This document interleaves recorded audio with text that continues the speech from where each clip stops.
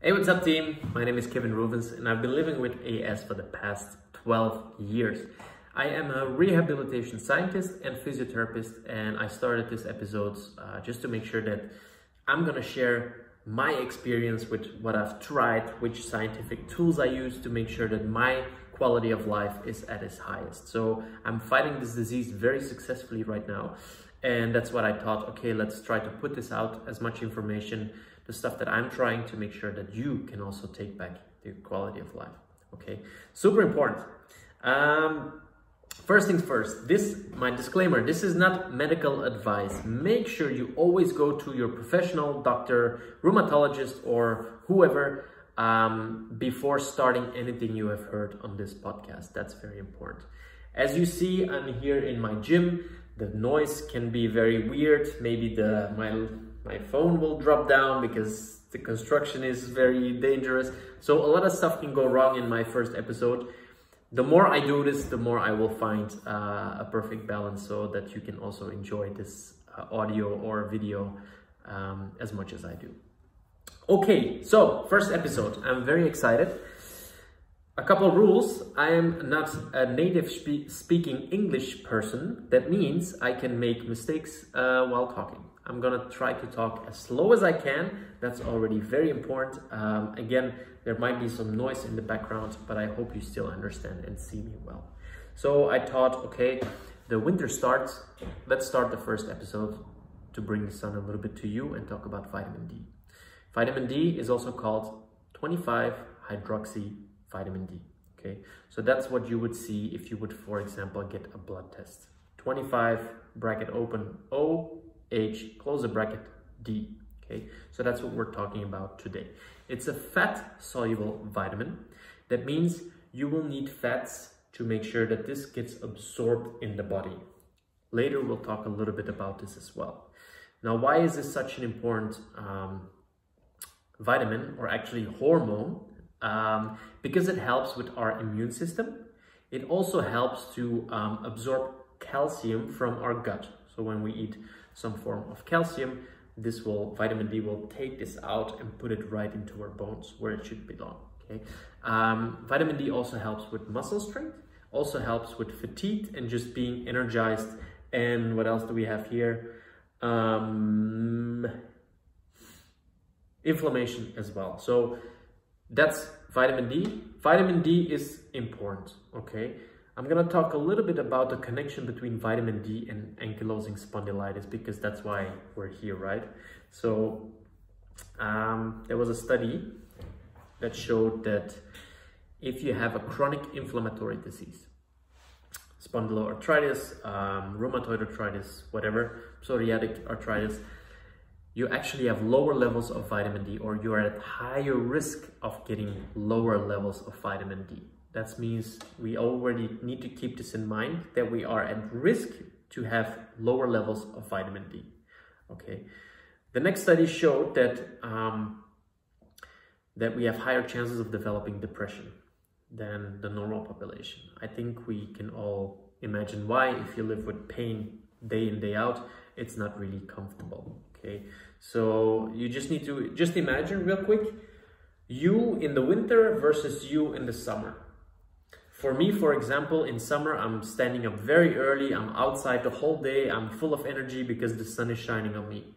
In the winter, I like to sleep longer, I stay in bed, I feel a little bit like this winter depression. And that's what I wanted to already talk about. So vitamin D helps with this fatigue. That's important to know. Healthy levels of vitamin D helps with fatigue.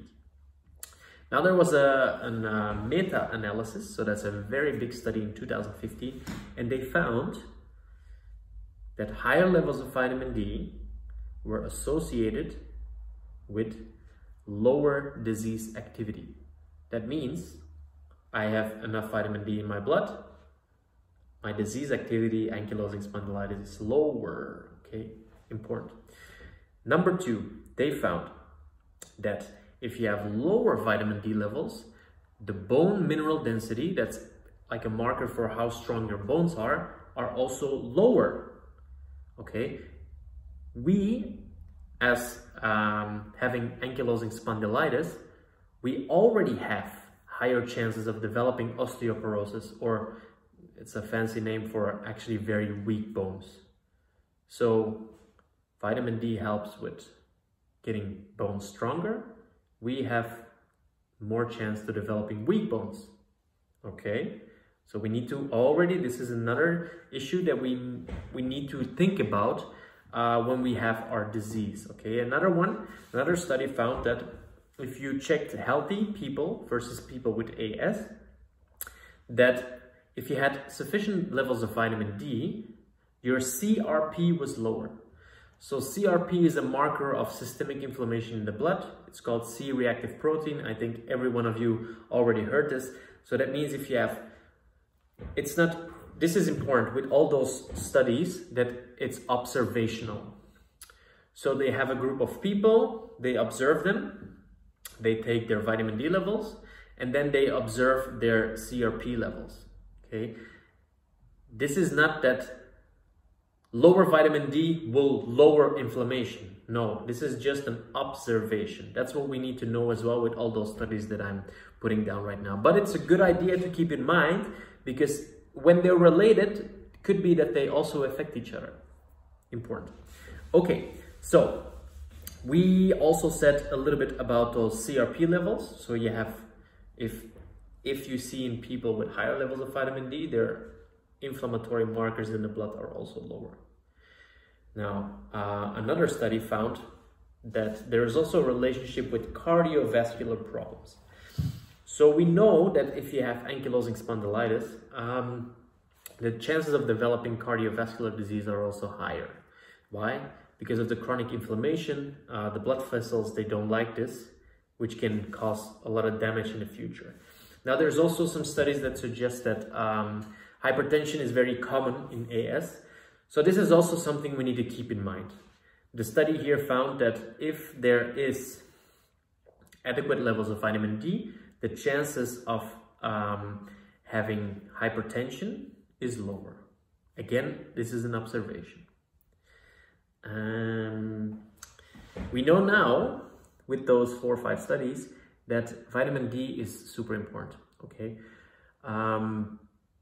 So how much is high enough? Because we have, of course, some levels you need to keep in mind. So there was a study that said if you have lower than 30 nanograms per millimole, NA/mL, you had an increased risk of all-cause mortality. That means you had an increased risk of dying from any cause with AS.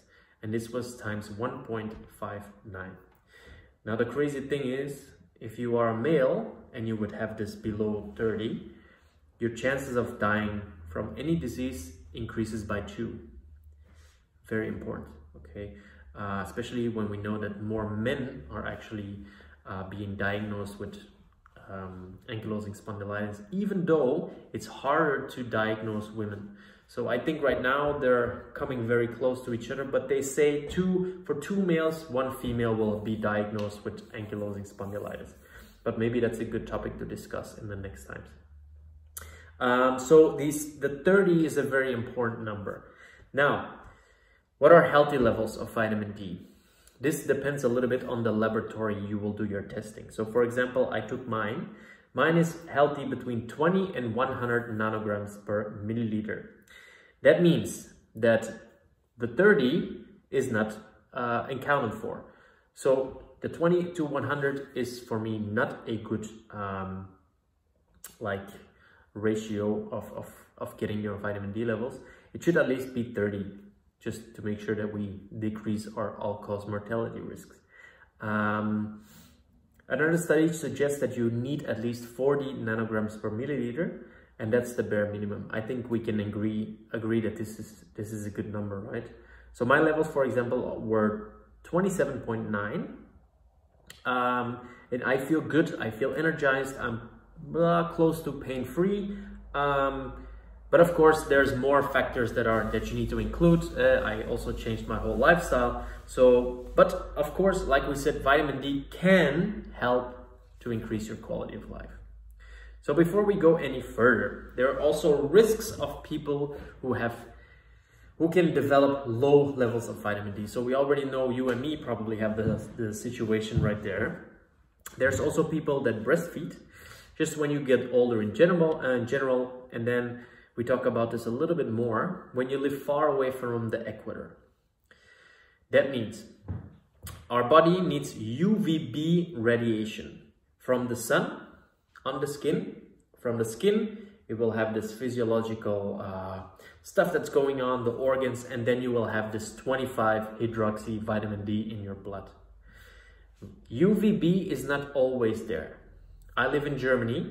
UVB from the sun, you will not find between, let's say, October until March. Okay, that means I have around 6 months where I have no access to a natural source of vitamin D. In those summer months, of course, boom, there is vitamin D from the sun. This is important because the further away from the equator you live, the less UVB radiation you will have throughout the year. The closer, probably if you live right on the equator, you have all year round UVB radiation, which can keep your vitamin D levels in the healthy ranges. Important, super important. When you have darker skin, when you have limited fat absorption, if you remember, vitamin D was a fat-soluble vitamin that needs fat to absorb in the body, right? So if you have limited fat absorption, this can also be an issue. For example, disease of Crohn, which is also connected with ankylosing spondylitis, celiac disease, when you are obese, or when you've gotten gastric bypass surgery, if you're taking statins, or if you're taking steroids to reduce inflammation. All stuff we need to keep in mind that can lower our chances of having, or increase our chances of having low vitamin D levels. How can we increase? So the first one is, of course, get in the sun as much as you can, if safe, of course. Important, you don't want to get burned. That is the most important. Every time you get burnt, you will destroy DNA. We don't want our DNA to be destroyed because this can have detrimental effects in the future, okay? So in the sun, best in the summer, of course, or in the winter, travel to a country close to the equator. Normally between 10 and 30 minutes should be sufficient. The less clothes you are wearing, the more skin surface there is on this radiation, the faster you will get through those or to those vitamin D levels. So that's again something that you can keep in mind. If you use sunscreen, there will be no radiation going through. That means there's also no vitamin D level that will starts to increase in your body. Important, like I said, don't get burnt.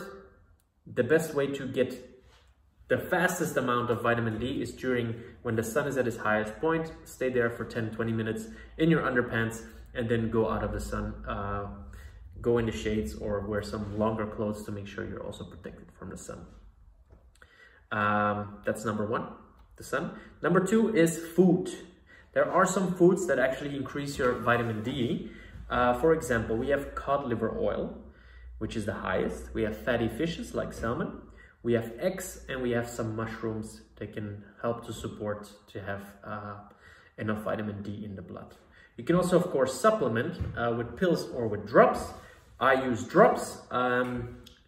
They are from My Brain Effect. I can post this later. I have no affiliation to the brand, but I will just send a picture and then you can check it out yourself. It is around 5,000 IUs I take. Again, important, visit your doctor or professional or rheumatologist first before starting to take any of this information. Good. There is also something as too much. So you can have toxic levels of vitamin D. That's why blood work is the most important. So you go to your doctor, maybe now, maybe in a week, ask for a vitamin D test. They are very cheap. And then you have your levels and then you can start by increasing them if they are too low, or just keep doing what you're doing to keep them in the healthy ranges to make sure we can increase our quality of life. Okay, I think that's it for today. So I'm gonna try to keep them always short, 15 minutes, maybe 20 minutes maximum.